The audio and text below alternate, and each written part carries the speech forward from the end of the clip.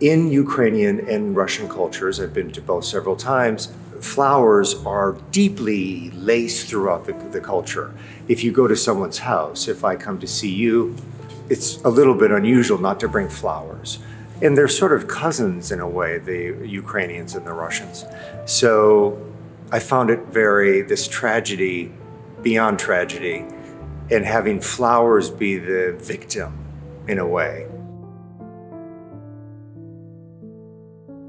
I've had this idea with zippers and photos for about 10 years, and I thought this is, I think, the time to do it. So I went to the studio and I cut up my flower canvases.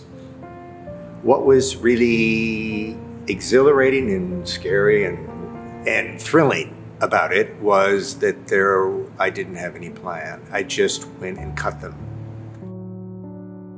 Flux was always in my initial idea because of the dissonance with, you have a hard chrome material with the fragility of both a flower and then also on canvas. So you have these contrasting mediums, and FLUXUS movement in the 60s and 70s were just a movement of questioning the idea of art in the medium of two-dimensional, three-dimensional, what is it, commercial, is it art?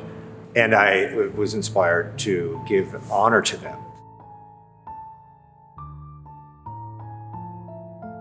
The idea of there is strength in a scar, cutting them, putting them back together, putting us back together in this crazy last 5 years was the idea for this series of flowers.